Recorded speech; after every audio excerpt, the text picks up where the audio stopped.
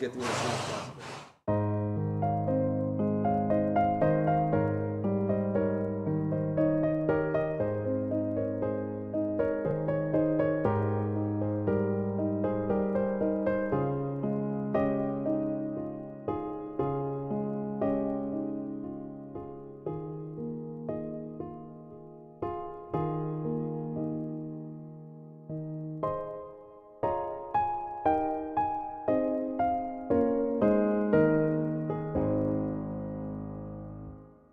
Files you'll see on a basic file plane. What I'm going to do now is illustrate the use of the file, show you the action, what actually goes on in your horse's mouth, because most people, they've never seen what's going on. They don't really look. Hopefully, if someone is file floating, they're using a speculum, at least they can get a little bit better job done. So what I'm going to do is just show the actual where it gets. It's just the sharp points on the side of the teeth. So essentially, they'd be filing this area here. Let me just get out of the way so you can see it a little easier.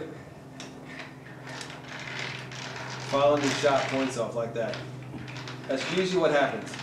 Now in a little bit I'm going to grab my motorized tools and do the same thing. Most people who do file floating are not going to address the occlusal surfaces. They just do the sharp points and not much else as far as the actual correction. They'll do both sides. They'll correct this side as well and do the sharp points.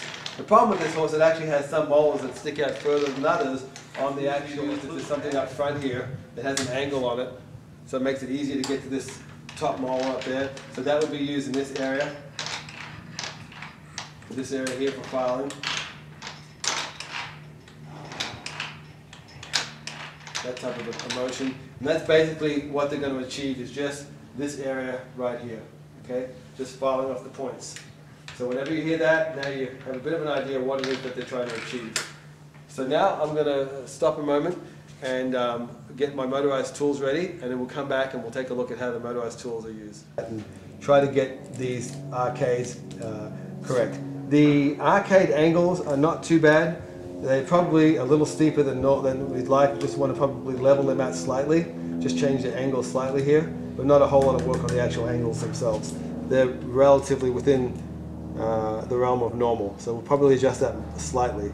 And of course you have your normal buccal ridges and lingual ridges right here, the points on the inside, right here, and the points on the outside. And we'll take all those off with the motorized. We have our Dremel motor and our motorized tool. They'll go into the mouth and I'll start making some corrections. I'm going to first take off the sharp points like you see on a typical file float, and then I'll start working on the occlusal surface.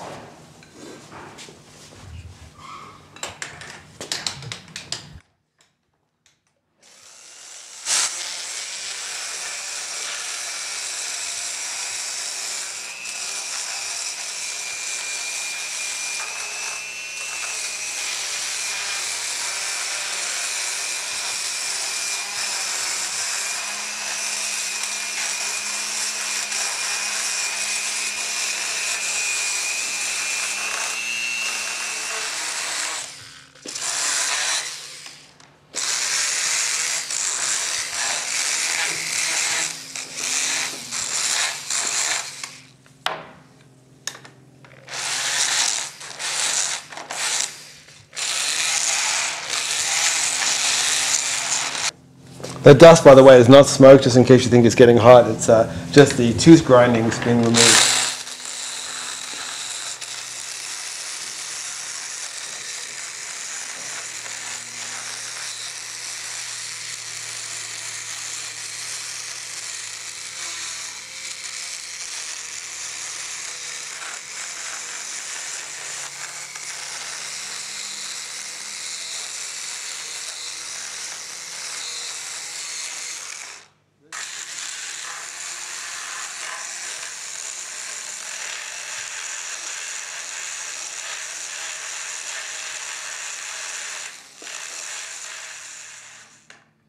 There's a little edge on the outside here that often irritates a horse's cheek.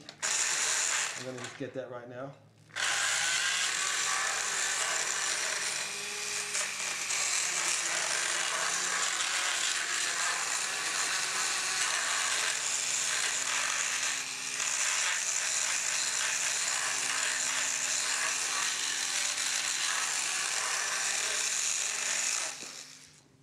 Now we're going to go on the inside lingual area and try to get the points that would normally irritate. The tongue sits here, and typically in a horse, this is where your horse's tongue would be.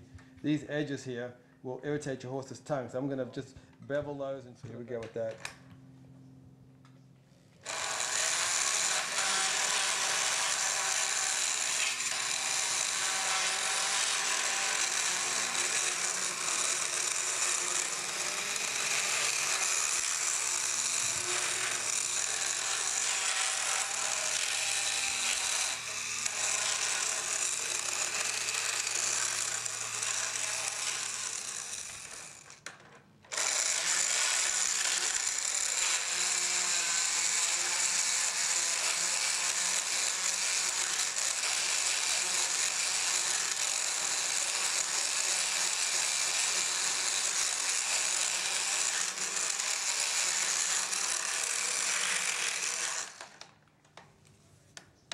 Going to work on the lower molar, part of the bit seat.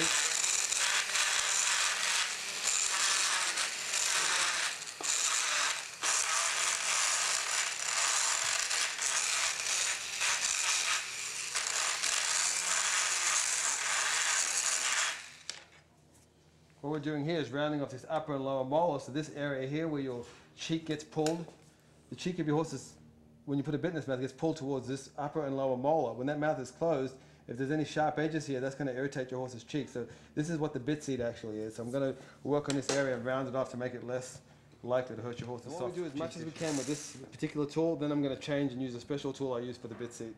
So just give me a second, I'll do that. Okay, now what I'm going to do is just finish up the bit seat, do a little bit more refined work on that with this, this little carbide ball. It allows me to just clean it up a little bit better.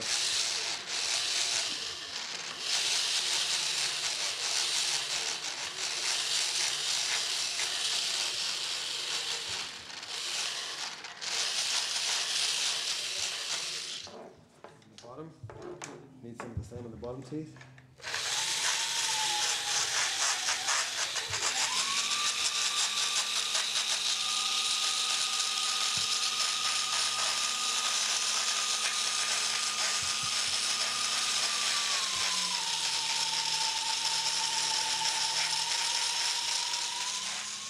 Okay, you can see that's nice and rounded. I will warn you, I have seen some people doing bit seats that will take that tooth all the way down to the gum line. I think that's irresponsible, personally.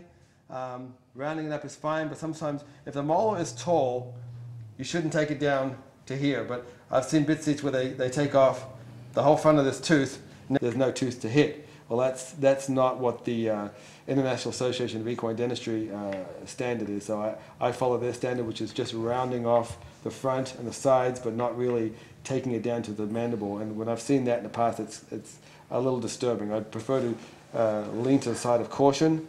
And you can see now, if you look at these two different teeth, look at this one's rounded with a bit seat. This one does not have a bit seat.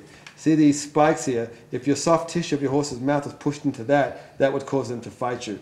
And also down here, that's what the tooth looks like without a bit seat. This is what the teeth look like without being leveled.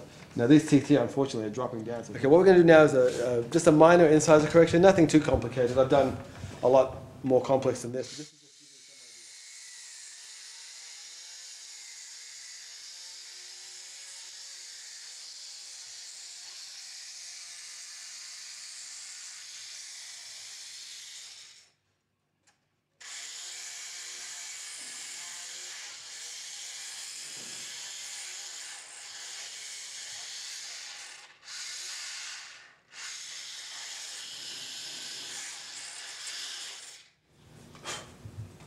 The tooth here is contacting early.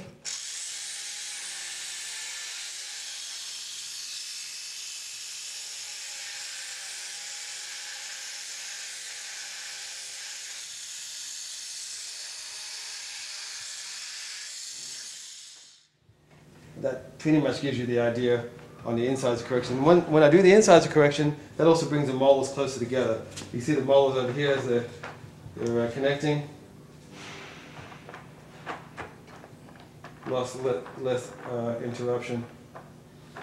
So there's a few that are loose. We've taken all those sharp points off. Now normally in a horse